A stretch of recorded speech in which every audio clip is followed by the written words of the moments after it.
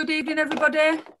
Welcome to webinar 26. Let's have a look. We've got 30 people in the room, the virtual room. Wow, that's going up fast. Tell us who you are, where you are in the world, what kind of social work you do. Are you even a social worker? And let's have a chat while we get everybody into the room. Wow, 100 people, that was fast. You're obviously all geared up for tonight. I know that I definitely am. Exclusive new content we've been promised, so so we'll have to see. 150. Wow, Siobhan. Wow. Wow. Night. Oh, people are in the chat. Let's have a look. Southampton, working with adults. Excellent. Oh, first year student is we get this every week. UOB, is that Bradford, Birmingham, or is it Bedfordshire as well? I spotted another UOB last week. Well, yeah. We need to know. Oh, a best assessor. Excellent. Students. No, there you go. You've already got dinner in there. Chicken stir fry with whole grain rice. You can ask. Right, I'm sorry, guys, but you can't blame me for this. I'm not responsible for this. But I do want to say, on Christmas Day, what do you have? What do you eat? You don't want to say it, do you? Too much. You know what the answer is, don't you? Christmas dinner. Yeah, not lunch. Not tea. Dinner. You have a Christmas lunch, you don't have a Christmas tea. You have a Christmas dinner. So it is breakfast, dinner, and when tea. Do you have it though? But when do you have it? Well, all the rules go out the window on Christmas. We know that. So yeah, you can have chocolate for breakfast on Christmas. Yeah, you can eat your own body Baileys. weight. So we're going to make a start, and the team will mute themselves now to start off with, but we'll be joined back by the team again as the session tonight goes on. So we're doing a back to basics webinar tonight. Every now and again we like to get back to the basics of reflective practice and theory, just to remind us of the importance of those as key building blocks, I suppose, of our social work practice. And when we first started these webinars 27 weeks ago, which is why we've decided to take a break at tonight, because it's exactly half a year, 26 weeks. So we've done these webinars every week for exactly half a year. And when we first started these webinars, we started them to be all about theory and reflection, because they are the foundations of our practice as social workers. So tonight we're going back to the basics of reflective practice. When you kind of look up back to basics, you very often see building blocks like those, the ABC kind of building blocks. So what we thought we would do tonight was we thought, well, we'll look at the building blocks of reflective practice, but we'll also remember that reflective practice provides the building blocks for good social work practice. So I suppose the two are connected together. We've done 26 webinars. There are 26 letters in our alphabet, and it's usually when you have building blocks like that, they normally have letters on them so that you can spell things out when you build them up, as that picture. So what we thought we would do for tonight, as a bit of fun and as some entirely new content that we've actually worked really hard on together, we thought we'll go through the A to Z of reflective practice. Now, as I go through each building block, you might want to decide, what word do you think begins with A that might relate into reflective practice? And then we're going to go through every letter of the alphabet. So I don't know, I can't see the chat because I'm doing the screen sharing and doing the presentation at the moment. I can't see the chat, but I'm hoping that in the chat you're putting down what words you think I might be going to that begin with the letter A that relates to reflective practice. And I'm going to take you into the very first word of tonight, where there will be clearly 26 words that relate to reflective practice, and I suppose 26 words that provide the foundation building blocks of reflective practice. So in reflective practice, A is for aptitude. It could have been for attitude as well, which is only one letter different, but aptitude is all about skill, isn't it? You can have an aptitude for something. It's a natural ability. The word aptitude means a natural ability. And some people do have a natural ability for reflection, and they can almost, in some ways, do it without thinking. Some people can write reflectively, really naturally, without needing to think about it too much or work on it too much. But for many of us, reflective practice isn't something that just happens. It's a skill, and the skill takes practice. You need to work at it. There's no magic wand that's just going to make you suddenly be able to reflect. There are some tricks, though, that you can use. And ahead of tonight, one of the emails that we got posed a question for us. And you know you can post questions either in the chat or in the Q&A through this evening when you're attending live. But we were sent a question by email ahead of tonight. And the question was, what advice would you give to somebody, a first-year student who is writing reflectively for the first time? And I think the advice that I'd give is, make sure it's not the first time that you're writing reflectively. Keep writing reflectively all of the time. I think you should start to write reflectively at the end of your first week of learning as a social worker. So the end of your first week at university, write something reflective. Okay, you're not writing to an essay title, but you're writing something reflective. You've just got to keep practicing. That's the thing. This isn't something that just happens. It isn't something that you can just 5 times a year write a reflective essay and that's when you do it. You have to work at reflection. So there is no magic wand, as I say, but there are some tricks, and we think that reflective practice prompt cards can definitely help, both with the practicing and with the tricks. I would suggest to you that you try and take 10 minutes on a regular basis to reflect. Even if it's once a week, get your reflective practice prompt cards out and just take a look at one of the cards. It's almost like that trick, that magic trick, pick a card, any card. I would literally say that. There are 52 cards in the reflective practice prompt card set. We know loads of you have got them. There's 52 cards in that prompt card set, one for every week of the year, so that you can pick it out and reflect regularly. I did ask the Connect team what was their favourite reflective card to prepare for the session. I think some of them are probably going to hold it up to the screen if they've got the cameras on at the moment. There you go. Some of them might put it in the chat, what's their reflective practice, because if they hold up the card, some people are going invisible, so they can't hold them up. If they've got a background, they turn invisible. But they might put in the chat, what's their favourite card? The key thing you've got to do is keep practicing. But for that person who asked, what advice would you give for the first time of reflective writing, other than saying, do it before you have to, don't do it just for the first time you write is the first time you hand in an assignment. The key thing I'd say is watch back our reflective writing webinar. So I think in the chat now, the team are going to put the link in to the reflective writing webinar, which has been a really popular watch back on YouTube. So A was for aptitude. B, what's B going to be for, do you think? What's going to be B of reflective practice? Let's see if you're putting anything there into the chat, and I will tell you the B that I chose. And I had lots of words beginning with B. I had lots of words beginning with most of the letters and I had to prioritize, but beginning with B, I went for barriers. There are lots of different barriers to reflective practice and lots of things that get in the way. You need to understand what's stopping you from being reflective. Sometimes some people are reluctant to reflect because actually reflection can create a crisis of confidence. We all know that as a student social worker out on practice, and certainly as a newly qualified social worker, people very often have a sense of like the imposter syndrome and can feel really lacking in confidence. And sometimes reflection doesn't help build your confidence, actually leads to more of a crisis in your confidence. So that might be a barrier for you.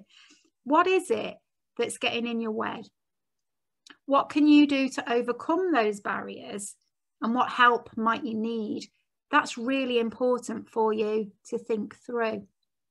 Now, if you're typing into the chat at the moment, the key barriers for you in terms of reflective practice, I don't know what they might be. They'll be really varied because everyone has different barriers to reflective practice. But I'll tell you what people tell me. Once they're qualified, The biggest barrier that I ever hear from social workers is time, a lack of time. Everyone feels like, I just don't have the time to reflect. I've not even got time to think. How do we find time to reflect? But actually, reflective practice in many ways slows us down in order to speed us up. Taking a little bit of time for reflection actually enhances practice and really can speed us up in the longer term. So taking that time is essential. Time to reflect is important. Talk to your manager about needing time to reflect. Make sure that you get time to reflect. But be conscious of the barriers, and everybody's barrier is going to be different. As I say, this is one of the main barriers that social workers tell me in terms of reflection. Now, because tonight is the last time you're going to see us for about a month, maybe even 5-6 weeks, actually, when I think about it, what we thought was that everybody in the team would get involved tonight. So I gave everybody on the team the option to choose a letter, and then they could do whatever they wanted with that letter. And the first letter that someone made a claim to was the letter C. And for the letter C, I'm going to hand over to Chris, who will tell you her letter, well, her word beginning with the letter C. Hello. So for me, C is really about contemplation. And contemplation means being in deep thought, reflective thought about something. And I think that's really important to give us a bit of clarity over it. I quite often find that if I find somewhere quiet to go and sit, or ideally somewhere like the picture, but that's not always possible, actually it helps me to kind of be relaxed and find the right mindset to be able to think about things in a different way. Sometimes for me, just sleeping on it actually gives me that clarity. And I think my subconscious is just getting on with the contemplation while I'm asleep. Thanks for that, Chris. Do you know what I think is really interesting when other people go with a letter is what they come up with, because C would not have been, contemplation would not have been the one that I would have even thought of, in terms of, I had loads of C's written down and it just wasn't one I'd have gone to. And in a way, you've almost gone for a double C, because you've gone for contemplation and clarity, because you used both of those when you were talking then. And I tell you what's interests me about the letter C in a way is there's so many words that relate to social work that begin with the letter C. Do you remember we did the webinar about all the P's of placements, and actually there were loads and loads of P's, but there are loads of C words that relate into social work. So in the reflective practice prompt cards, it's just come to me, and I've thought of it before, there's a model for C. So there's the 4 F's of reflection, for example, is one of the cards. Kelly knows I go on a lot about the 4 P's. You always make a joke about, I'm always bringing up the 4 P's. But actually, the C, the model that's about C's, I think it's written by Johns, but I'm not sure about who wrote it. But it's 10 C's. They couldn't even bring it down to 4. It was 10 C's. There's that many. And even in the 10 C's, I don't think it uses the word contemplation. So it's just interesting how many different words there are beginning with the letter C. And I did wonder whether Chris chose the letter C because her name begins with the letter C. And that might pan out if we go to the letter D, and which team member might have chosen the letter D. And it follows on that Diana, whose name begins with the letter D, chose the letter D. So Diana, do you want to tell us about your word beginning with the letter D?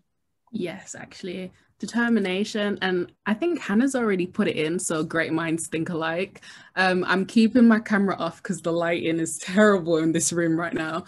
But the reason why I chose determination, apart from the fact that it starts with a D, is the idea that linking to what Siobhan was talking about in terms of barriers, a lot of the times you do need that extra push and that determination to get past those barriers. And for me, it's trying to understand, what does determination look like to you? Because it can look like so many different things. It can be small things, it can be big things. What motivates you to get to that end goal or to get through your day, if that makes sense? And then when you relate it back to reflective practice, it's understanding, okay, how do I get to a deeper level of thought? How do I enable myself to actually engage with these different reflective models, and how do I put that in my practice day to day? I think that's like really interesting, that determination doesn't have to be, oh, just being strong, because a lot of the times you think that it's related to just being strong, but it's not. It's related to the way that you think. As I put there at the end, determination is not about strength, it's the way of thinking, it's your mindset, it's the way that you push through things. Sometimes determination might be reminding yourself of your goals, or sometimes for me, it's just like thinking about how I can make today a better day than yesterday. That's reflective thinking. That's reflective practice. You can ingrain it in your way of living. So it's not just social work, it's actually your life. And that in itself is thought-provoking and challenging in a way, but you need to get it so that you're able to apply it to the people that you work with. So that's why I went with determination. I love that. Thanks, Diana. I love that. Making it part of our daily life and not just about our social work practice. I think that's really important. And in a way, as you say, that determination links back to the barriers, because you've got to have determination to overcome the barriers. But it also links back to the A of aptitude. We've got to have determination to keep practicing, to develop that. It's not just naturally, it's not just something that happens. We've got to work at it. So that's great. Thank you for that. So then we're going to go to the letter E. And what might the word be that begins with the letter E? I don't know what you're putting in the chat. As I say, I can't see in the chat, but I'm pausing each time to give you the option of thinking about what word you think might begin with the letter E that relates into reflective practice. Now, I've gone for the word emotions, especially at the moment. Social work is emotional work. What we need to do is include a consideration of our emotions in reflection. How might our emotions impact on our work? What impact might our emotions have on our practice?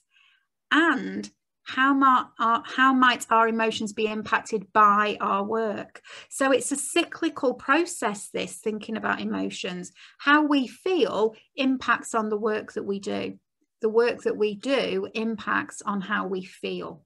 And so emotions and feelings are a key aspect to being reflective and to reflecting on our practice. And I think it's important that we consider not only our own emotions, but the emotions of other people involved in the situation, so that we have this real holistic view of the emotional context of the practice that we're involved in. We know, and we've talked about when we did, I think it was webinar 3, when we were talking about theory as it relates to the pandemic, we talked about moral injury and the way in which we might experience moral injury because of new ways of working.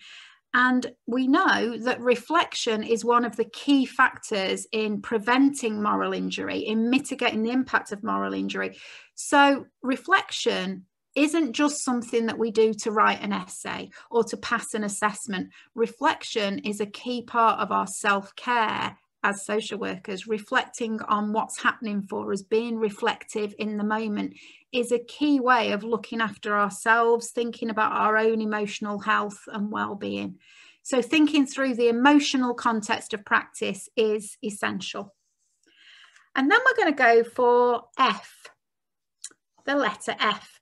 Now, one of my favourite models of reflection is Greenaway's 4 Fs. So I was fairly certain that that was what I would go for when I came to the letter F. But actually, when I prioritised and I looked through and I tried to make sure that we had everything we needed for reflective practice in this A to Z, I decided to plump for feedback. because feedback and reflection are so closely connected, really. We know that reflection that doesn't include considering feedback from others can become introspective and stagnant. It just becomes a bit navel gazing. I think this. Reflection involves what I think, but it also involves drawing on what other people might think and what other people might suggest and how other people see things. So drawing on feedback in our reflection is essential. There's some research here that isn't from social work, but is about how professional performance improves. And there's research that says that reflection that's based on feedback or reflection that's combined with feedback significantly enhances performance. But where we get reflection without feedback or feedback without reflection, that doesn't lead to any measurable improvement in performance. So actually what we should be doing is bringing together reflection and feedback. Those of you who are students and newly qualified workers, you'll know that you have to gather feedback on your practice from the people that you seek to support, so service users, and also from other professionals, and also from your manager, and a kind of everyone that surrounds you is asked to provide you with feedback. And that feedback and how you reflect on it is a key part of how you actually improve your practice as a practitioner. So most programs will ask you not only for the feedback, but also for your reflection on that feedback. So the two of these are connected together, but there is an art to both giving feedback in a constructive way and to receiving feedback. You need to be open to receiving feedback. There's an art to how do you accept feedback? How do you provide feedback to others? And I suppose I would ask you to take a moment to reflect on how good a feedback artist are you? And I suppose that means in terms of receiving feedback. Do you become incredibly defensive if somebody tries to give you feedback? I can tell you as a practice educator, it takes a huge deal actually for us to give feedback to people. And I know sometimes if I'm giving feedback to somebody that is, I try to make sure it's always constructive, but the feedback might be critical, it might be negative. And I put a lot of thought into how I'm going to try and provide that feedback to somebody.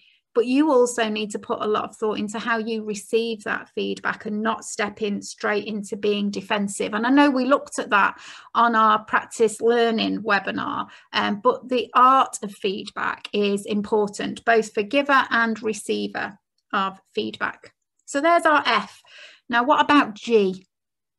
And at this point, I'm going to hand over again, but this time to someone whose name doesn't begin with the letter G. So we kind of lost it after Chris and Diana. It didn't pan out. I thought that was what was going to happen, but it didn't.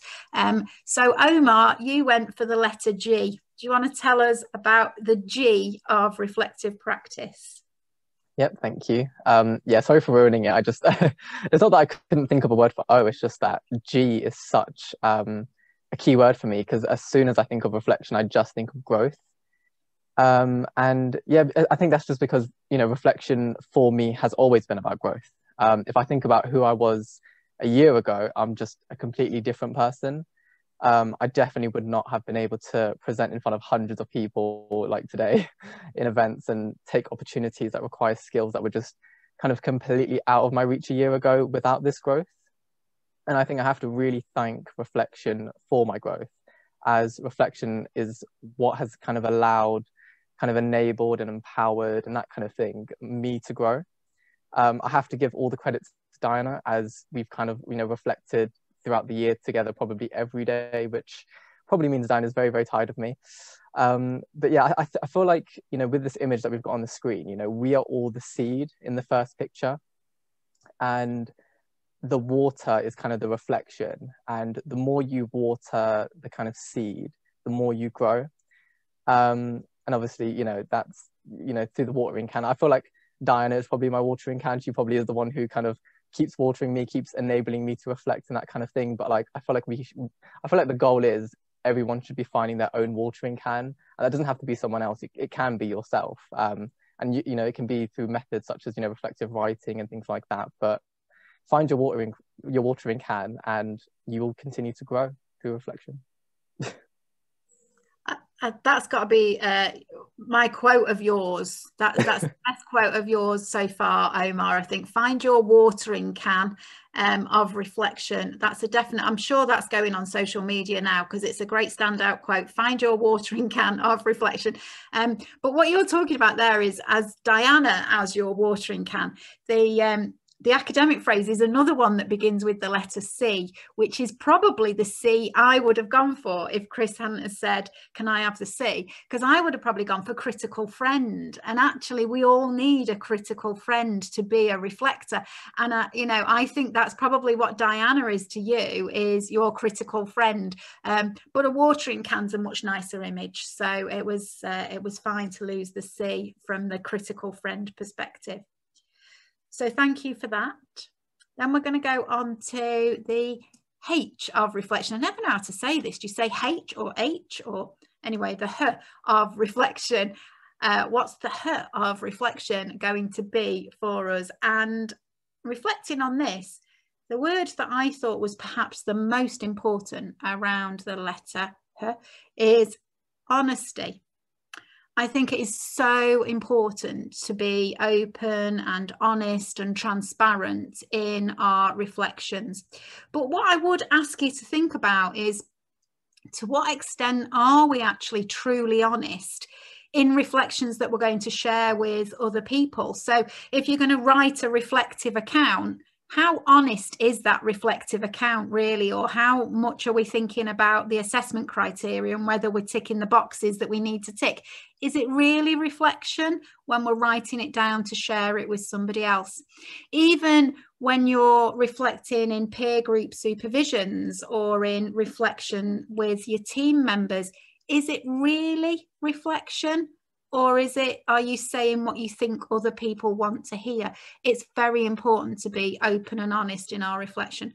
I remember many years ago, fairly early in my career as a practice educator, although not right at the start, I read an article by Graham Ixer, who was the head of, this is like a history lesson for some of you, was the head of what was called SETSWA, which is kind of a little bit like Social Work England is now, but they were called Central Council for Education and Training in Social Work. So they weren't a regulatory body, but they looked at the education and training of social workers. And Graham Ixer wrote an article, a journal article called There's No Such Thing as Reflection. And it got loads of people up in arms about the title of this. You know, it's terrible. But actually the title was there to be provocative, I think, and to ask people to read beyond the title into the journal article. And really what that article was saying was, we all understand reflection as something different. And when we're asking people to write reflectively, is it really reflection? Because are we really being honest when we know that someone else is going to read it and someone is going to mark it? And I think there's some truth in that, really. And I do think we need to be honest about this. What is academic reflection and what is just our own personal reflection? That is something that I think, you know, we could think about the differences here. And for honesty, rather than going for an image on the screen, I looked at some quotations about honesty, and I really like Thomas Jefferson said, honesty is the first chapter in the book of wisdom. And that's true, really. You know, to be wise, to develop practice wisdom, which is essential in social work, we need to be honest. And honesty is the fastest way to prevent a mistake from turning into a failure. That's really important in terms of reflection. And of course, there's the old proverbs of honesty is the best policy and the first step towards greatness is to be honest. But perhaps the favourite quotation I've got there is from Mother Teresa, who said, honesty and transparency make you vulnerable, but be honest and transparent anyway. And I think that's really important. Reflection makes us vulnerable, but there is strength in our vulnerability. And being able to share our vulnerabilities as social workers together is an important aspect of shared reflection. So that's our H of reflection. What about the I? Now, the I is fascinating, isn't it? Because you almost don't need to add a word to the I, because the I can stand alone in terms of reflection. So I thought about that. I toyed with that. I thought, do I even add a word on, or do I just say the I of reflection is I? But I went down a different road. So I went with the word that I connected to I was imagination.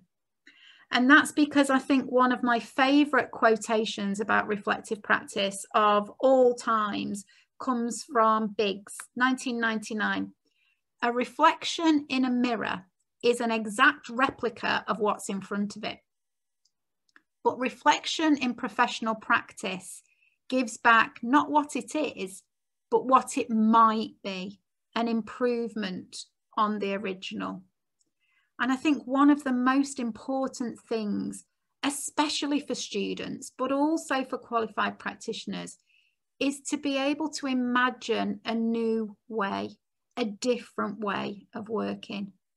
And sometimes when things are particularly challenging, and when we are so challenged politically with things like austerity, it's vital that we can reimagine social work.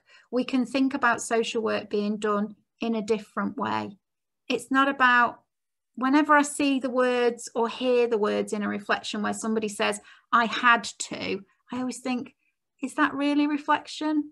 Because did you really have to? You could have imagined another way. What's another way? Let's be more imaginative, more creative in our work as social workers. But also when you're writing assignments, reimagine things. You can talk about this was the policy, this is what government expected, but how might it be if we did have a magic wand, if we could see things in a completely different way? Imagine new ways of working. We visited in the webinar about the pandemic, we visited crisis theory. If you remember, we talked about crisis intervention and the 3 stages of crisis. And I said that the 3rd stage of crisis is often referred to as reimagining something. And actually, I would say that's really where we need to be looking in our reflection, is reimagining new ways of working, new ways of seeing what happened and what could happen. So imagination is the word that I think begins with I, that relates into reflection. I don't know if there's any questions in the chat or anywhere. Are we about halfway through the letters of the alphabet? I don't know if there's any. Are there any questions to team? I'm asking the team now. There Chris? isn't any in the Q&A, Siobhan. It was just mainly in relation to where they could find the reflective cards. Okay. I'm not sure if anything's coming in the chat. Is there anything in the chat? Kelly's saying no. Okay. Well, I'm going to carry on if that's okay. Are people joining in the chat, Kelly, with here are some words? Are we getting people? Have I got some J words going in at the moment then? Have we got, let's see what people think begin with J. Let's give people justification. Justification, a good one. Justice. Justice.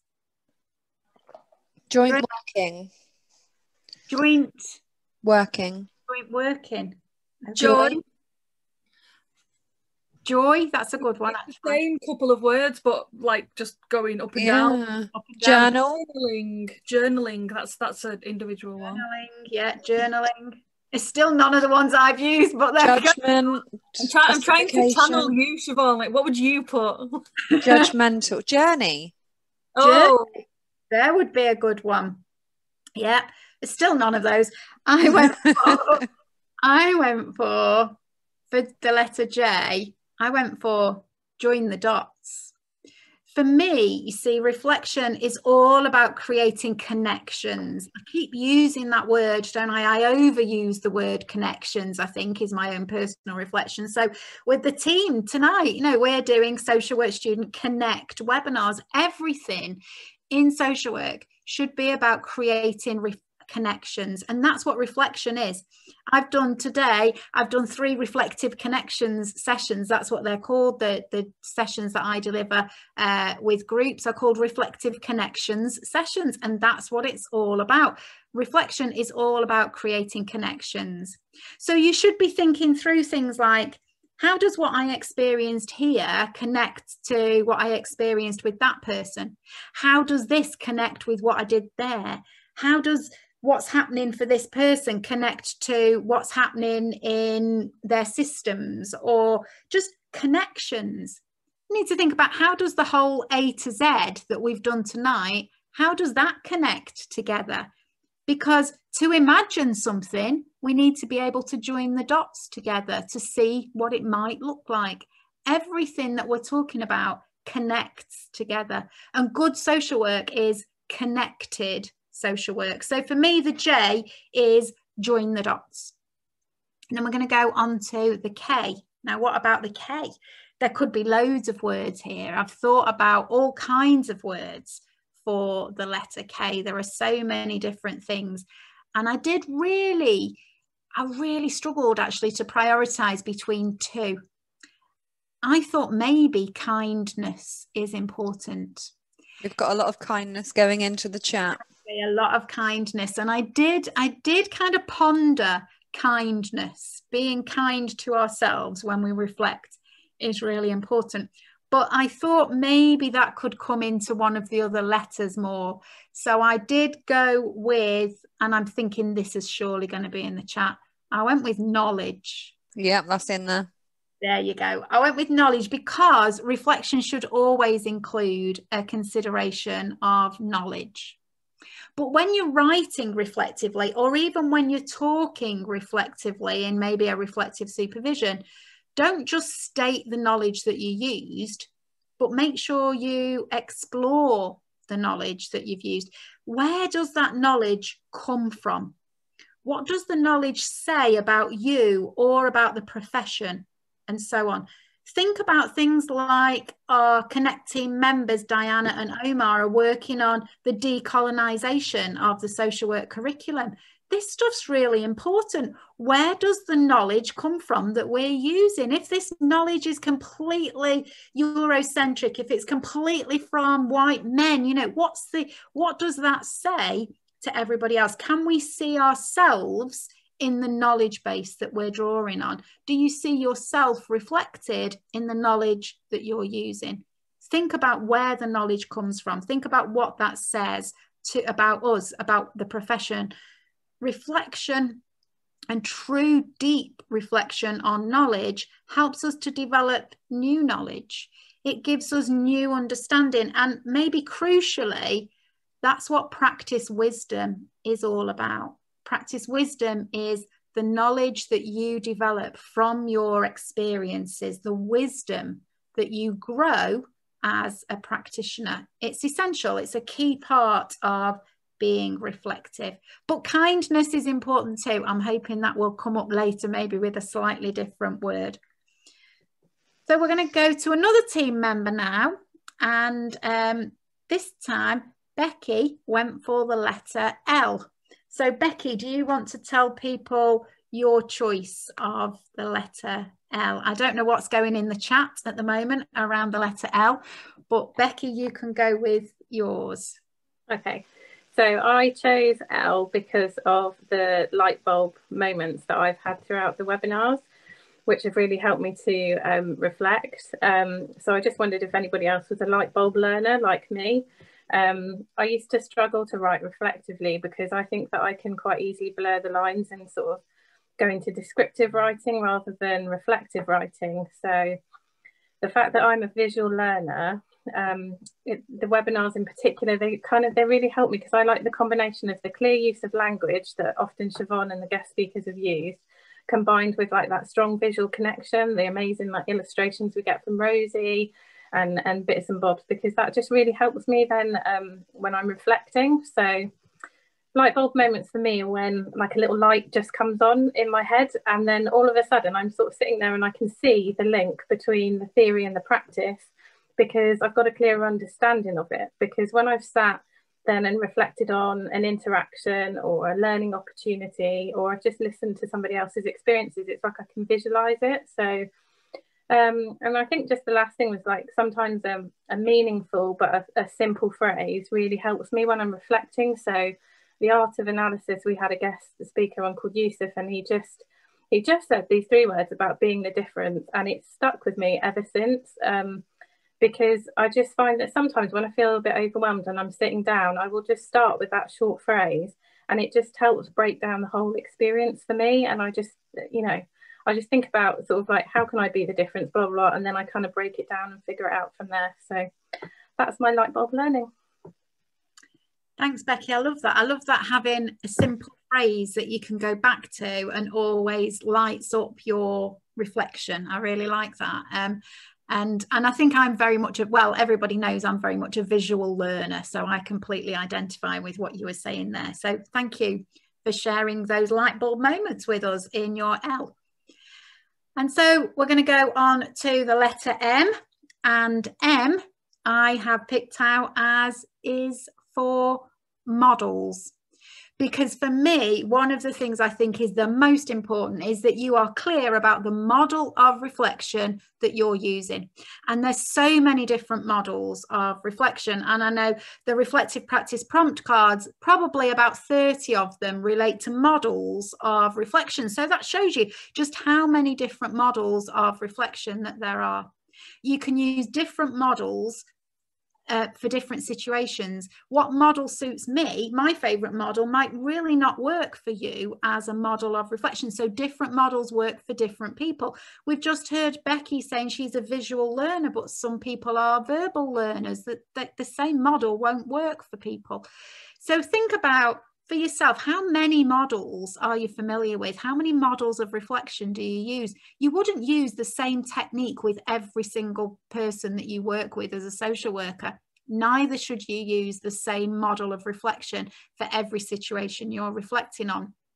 So, for example, the weather model, which lots of people like, is really good, but for reflecting on a long period of time, where for a single incident, it may not be so good about that. So different models, you need to have a variety of different models. I would suggest try using 2 different models to reflect on the same situation. That's really helpful for assignment writing. So if you're going to write an assignment or you're going to write a reflective account for a portfolio, think about the incident or the situation that you're going to write about. Get out a few of the reflective practice prompt cards and go through 3 or 4 of the cards to help your thinking, to prompt you into how to write. Use different models. As a practice educator, I actually encourage a different reflective model each time we have supervision. So I have a reflective model of the week and we use a different model each session. And I try and mix it up so that some of the models I use are process models and some are component models. I don't want to repeat material that we've already done in previous webinars. So in webinar 10, and the team will put the link into the chat now for webinar 10 if you didn't go, or if you want to watch it back again on YouTube. We talked through the difference between process and component models, and we had people sharing their own self-created models of reflection, which is something I'd suggest to you. Develop your own model of reflection. They're great. Some of the models that people have created. I was in a session last week where someone was referring to Ngosi's boat model and how helpful it had been, and kind of referenced that. So different people use different models of reflection. N is for next steps. Reflection should always consider, what are you going to do next? Where are you going to go with this? What can you do to move things forward? What can you do to take the next steps? What can you do to change your practice? Everything should be about what next? What's going to happen now? Sometimes your reflection might lead to loads of ideas about what you can change, what needs to be done differently. Be honest about that. But really try and prioritize what's the most important next step, because you can't do 100 things at once. So if you look at all of these things need doing, what's the most important next step? Because every journey we take begins with a single step. So from my perspective, the most important thing is, what's the single step that you're going to take, and how are you going to take that? And let's get movement happening, but with a single step at a time. And then the O. What about the O? What words might you get into that chat that begin with the letter O? And this is kind of where I started to bring kindness in. Okay, kindness doesn't begin with O, but what I went for was keeping things optimistic. Because once we put the word critical into reflection, it's really hard to then put a positive spin on it, to see it positively. A lot of people, because they hear the word critical in the phrase critical reflection, think that we have to reflect on what didn't go well, think that we have to think about the negatives in a situation. What do we have to do differently? What should we change? What did I do wrong even? That we become very self-critical. And actually, we need to be kind to ourselves now, perhaps more than ever. But when we're reflecting, we need to keep the balance here, not just looking at what didn't work well, but also looking at what did go well. You need to learn the positive lessons as well. We need to be kind to ourselves. We need to think about what did work well, because then we can repeat it. If we're constantly thinking about what didn't work, we're not thinking about the things that are working. And a lot of what we do does work. So let's keep focused on what we could do in a similar way next time. In actual fact, when we think about the word critical, it's not about thinking about things negatively. It's actually about the word that I chose to begin with the letter P. There are loads of words that could begin with the letter P, but I literally had only one single choice when talking about reflection, particularly when we talk about critical reflection, and it had to be power. We have to think about power. When we talk about critical reflection, it means that we add in issues of the power and the socio-political context of our practice. So we could even give it a double P, a bit like Becky did with light bulb and learning. We could have gone for power and politics, really, and maybe that was me reflecting back. Maybe I should have done that. Those P's are really important. Now, Kelly will know I go on about the 4 Ps all the time, and Kelly says to me, have you added any more in? And you seem to add in an extra P every time you talk about it, which is true, Kelly, absolutely true. But I had to go with power, which isn't even one of the 4 Ps, but I had to do it because when we put critical in, as I said, everybody thinks it means looking at what didn't go well, but actually it's about power. And power is intrinsic in every aspect of social work practice. Power is there. And so social workers have to develop a clear understanding of the way that power operates, of the way that power can be deconstructed, of everything, so that we can work positively with the power in our role.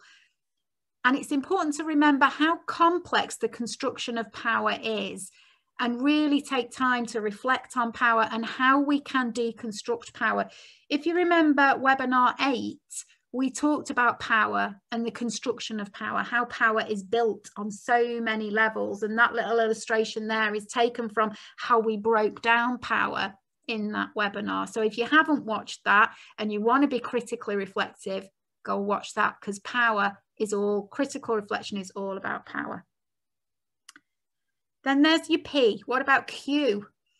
Now Q is one of those, Q is the letter you never want to get in Scrabble, really, isn't it? Unless you've definitely got a U, and even then you're always a bit suspect, am I going to be able to get this out on the board? It's why you score 10 on the letter Q, isn't it? But Q, there were lots of words beginning with Q that I could have gone with for reflection. And I thought about being quiet, because sometimes you need a bit of quiet in order to be reflective. But then I thought, well, is that covered by Chris's word, contemplation? So I went along with questions. The Q of reflective practice is all about dynamic, thought-provoking questions, asking yourself lots of questions and digging deeper, not simply one question, oh, I've reflected. A question should follow a question, should follow a question. The questions should be circular. As the images show there, the word questions is going round and round and round on the question mark. I find sometimes some people can become defensive when I'm asking them a reflective question, almost as though I'm questioning their very being. But if your practice educator just says to you, why did you do it like that? It's not you don't need to defend yourself. They're not saying you did it wrong. They just want to understand your thought process, because I'm not a mind reader. Obviously, it is the tone that illustrates something, you know, something, why did you do it like that? Clearly, that's not a reflective question, but it is a reflective question to say, why do you think that? Why did you see it like that? That's not trying to have a go at you. That's trying to understand your thought process. So don't get defensive when being asked questions. Questions should lead into other questions, and constantly connected questions can really help you to dig deeper and to take your reflection to the kind of level that it needs to go to. R. Now for R, I'm going to hand you over to Kat, who chose the R.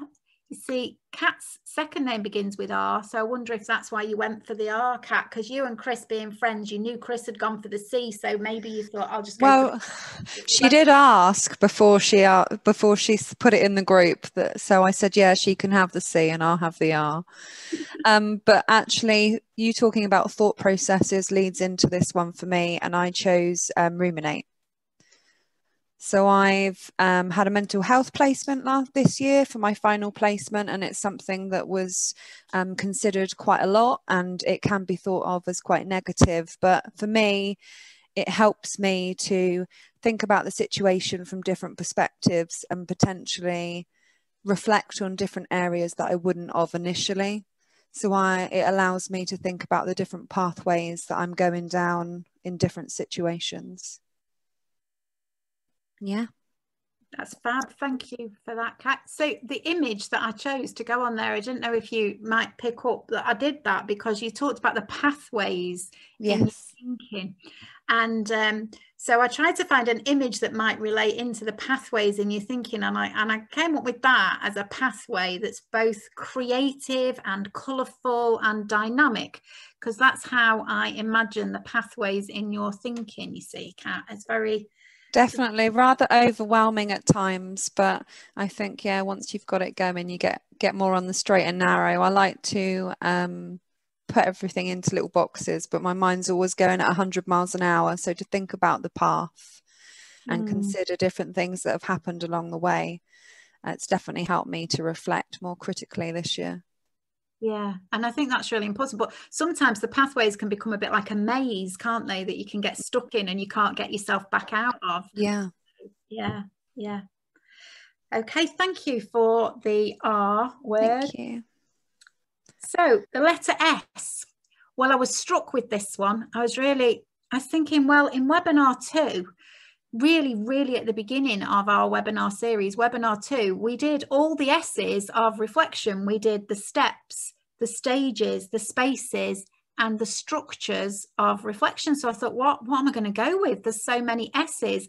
If you've not watched that, they'll put in, I think, again, someone's going to put into the chat the link into that webinar, which revisits all of those S's.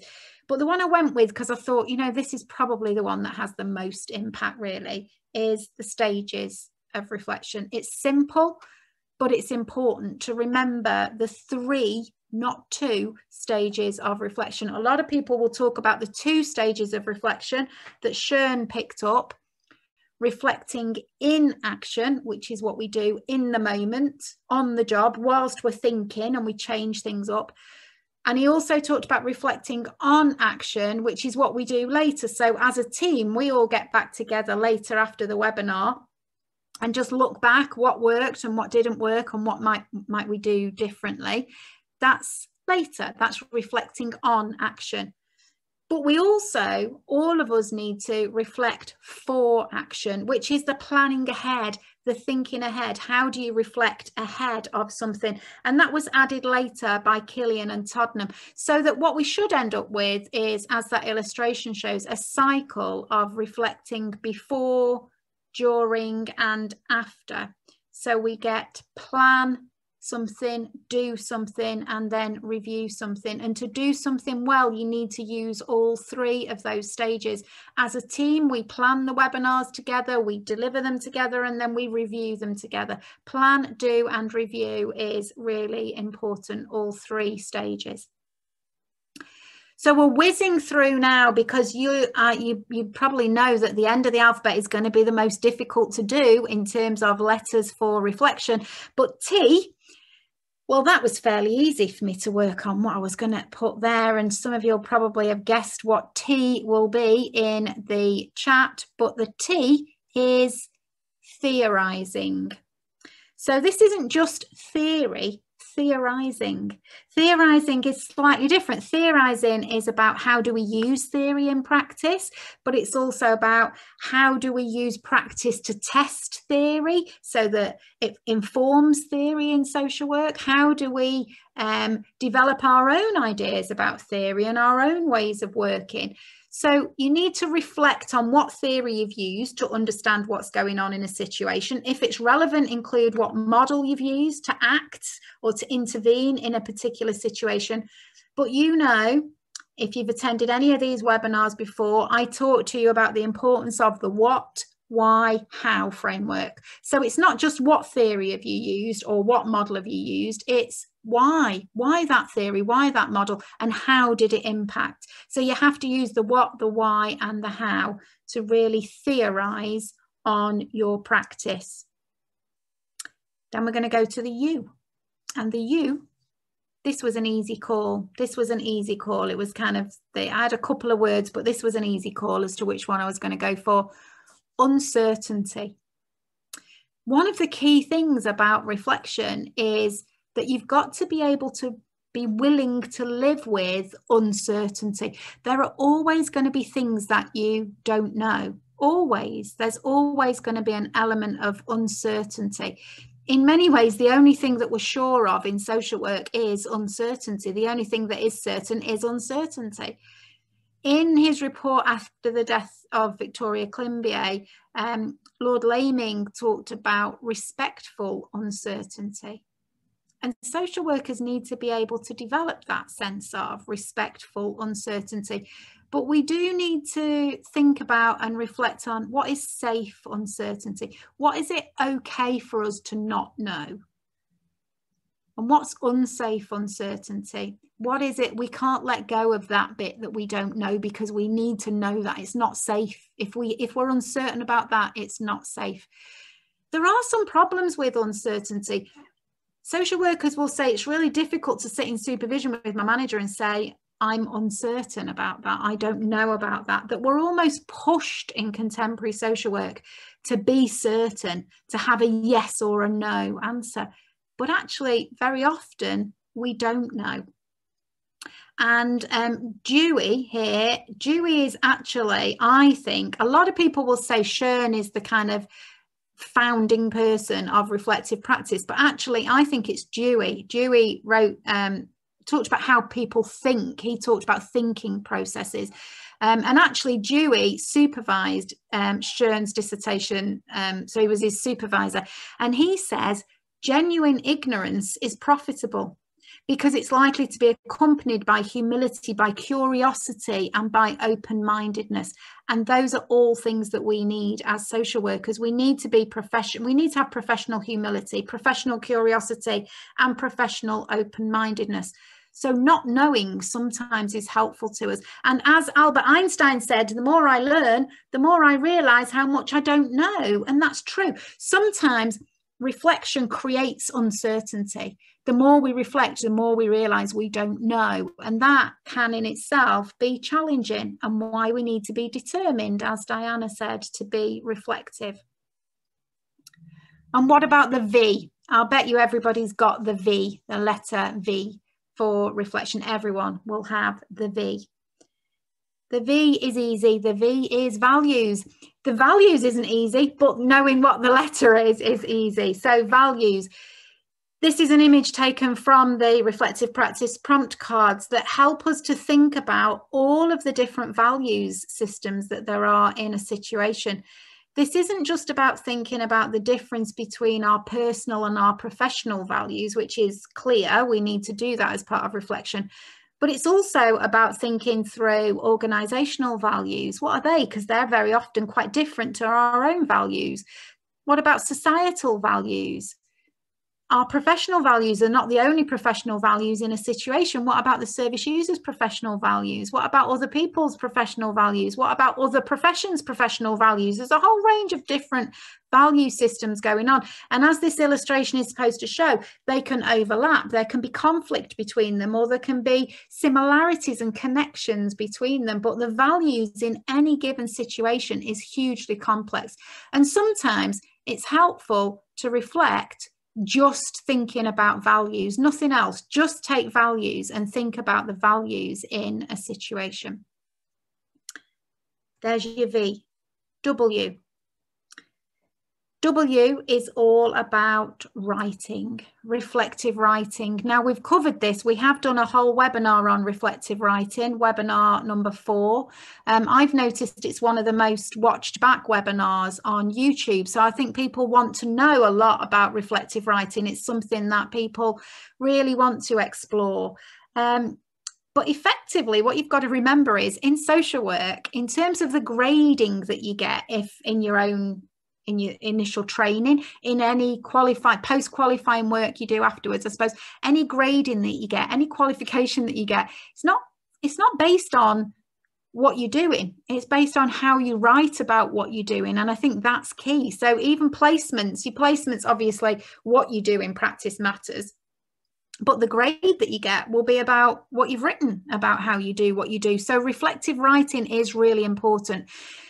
You might find just doing some sentence completion to start off with is helpful. So the person who asked us the question, what advice would you give to someone writing reflectively for the first time? One thing I'd say is just try to do some sentence completion that I'm aware of, I'm not sure about, I think about, I'm uncertain of.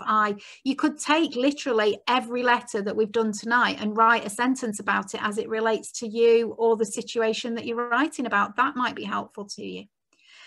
There are lots of benefits to reflective writing. Firstly, it can help us to capture our reflection at the time, and so helps you to revisit them. I've been 30 years qualified. I really love revisiting a reflective account that I wrote on my second placement. So that'll be 32 years ago. I love going back to it and rereading it and thinking about how far I've come since then. How much have I grown since then? When Omar talks about that year, growth in a year, growth in 32 years is huge. So it's useful to be able to go back and revisit. Reflective writing can help clarify your thoughts and how you might express your thoughts. And it can help to reflect on whether you actually understand something or not. If you have to express it in writing, do you really understand it? Now we're going to go for the difficult one now. We're going to go for the letter X. What do you think could be the X of reflective practice? And this is the key bit here. It's kind of, whenever you look at any A to Z of anything, the X is always the one that's a problem, isn't it?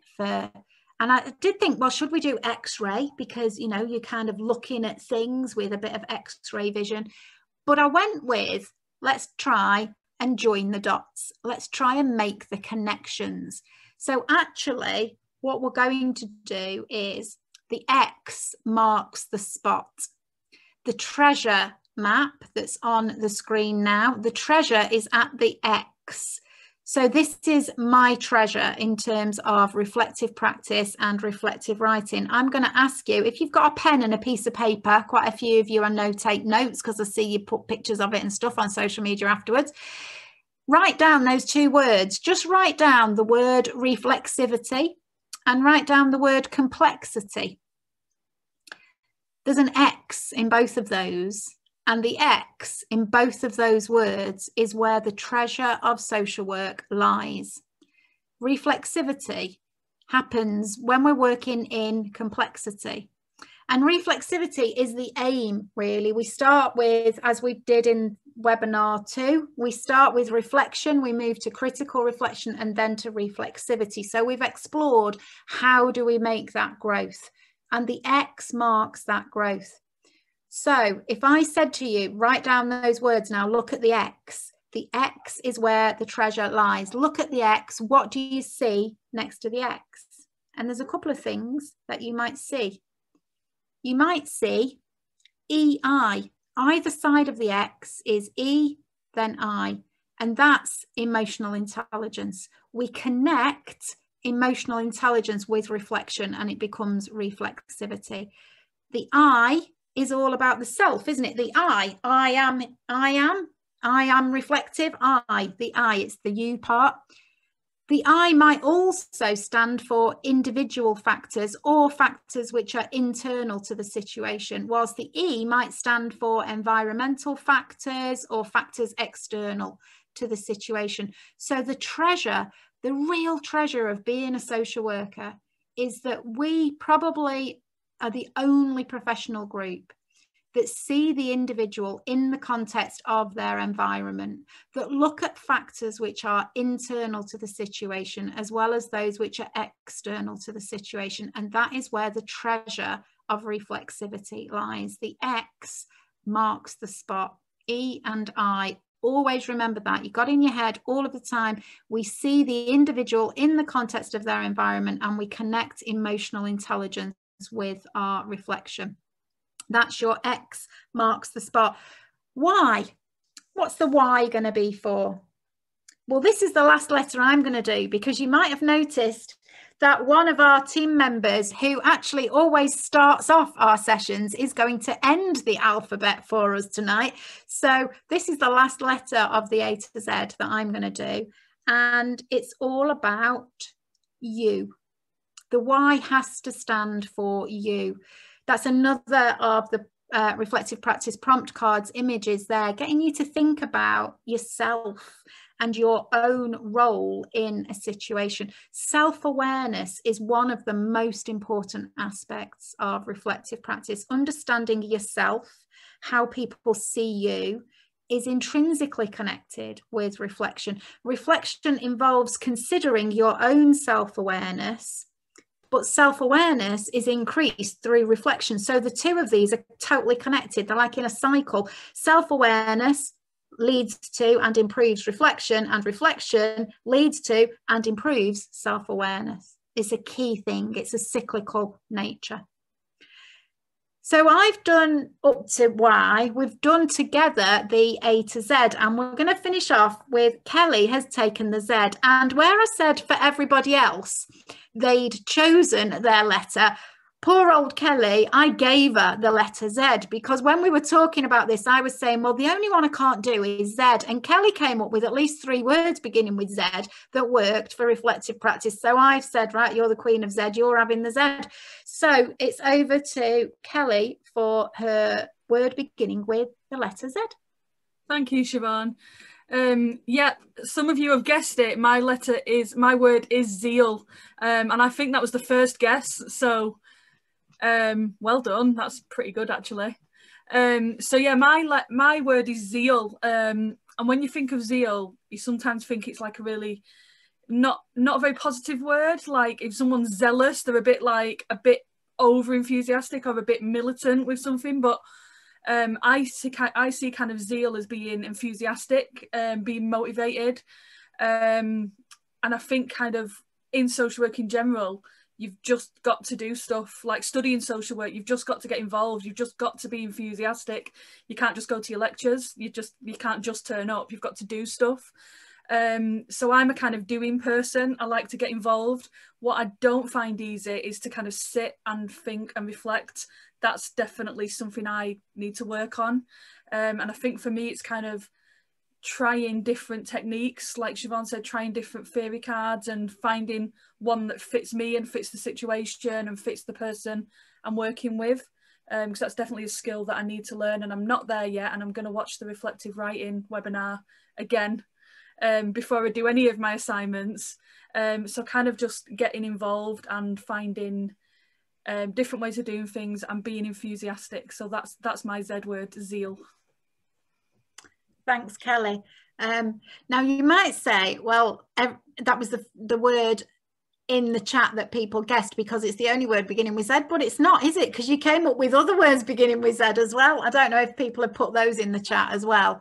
But I remember you had the zenith of reaching the peaks. You had so many options, Kelly. So thank you for that, the letter Z. So we have gone through with you the A to Z of reflective practice.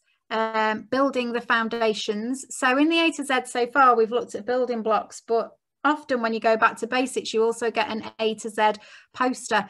And this is the A to Z of reflective practice on the screen in front of you. We're actually quite proud of this. I'm very proud of this, that Rosie drew this. Think it's and it was done very last minute as well, finished literally as we pretty much opened the webinar. But this is the A to Z of reflective practice from the Social Work Student Connect team. We hope that you have had a bit of fun looking at the A to Z tonight, but also that we've learned something together about reflective practice.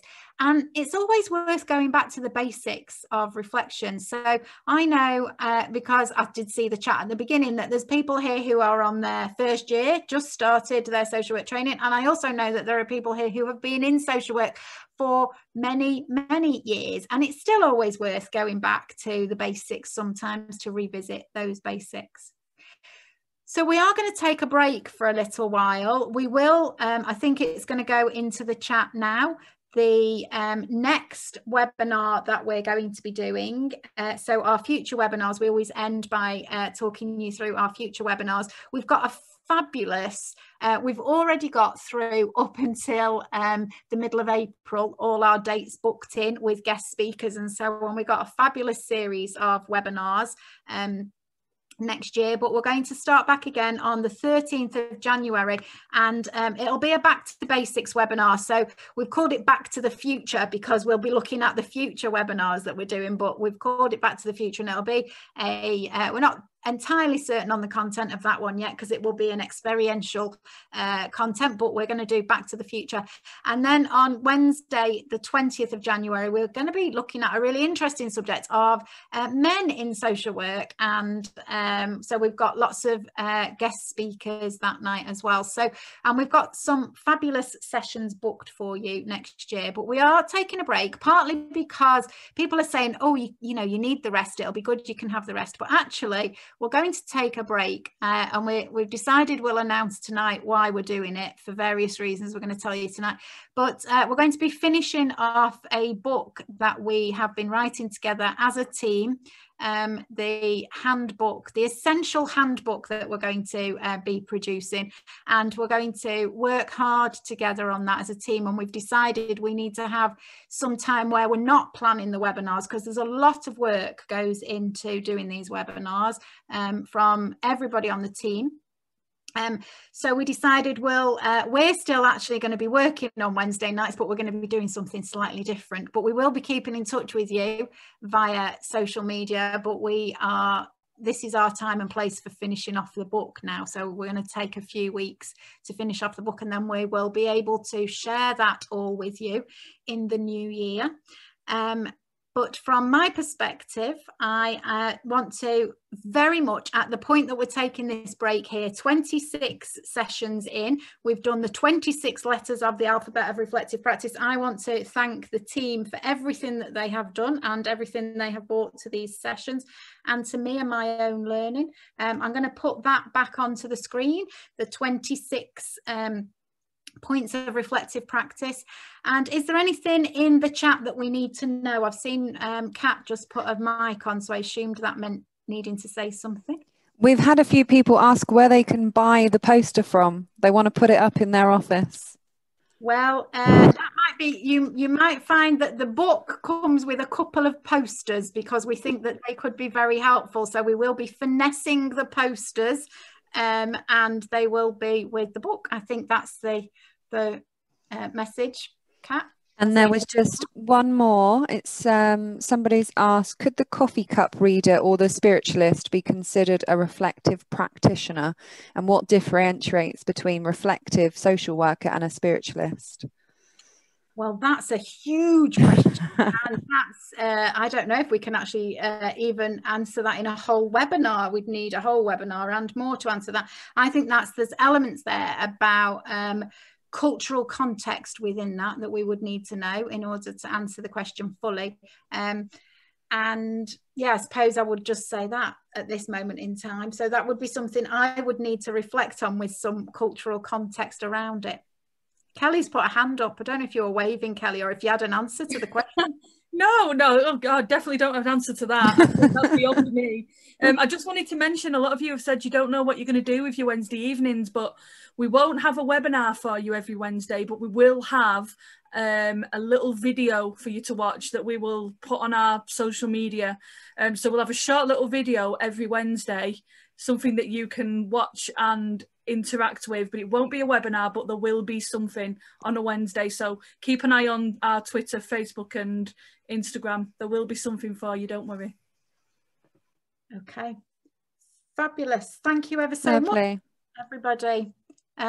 So we look forward to seeing you all back again in January. In the meantime, have a fabulous time. Bye. Thanks, everyone.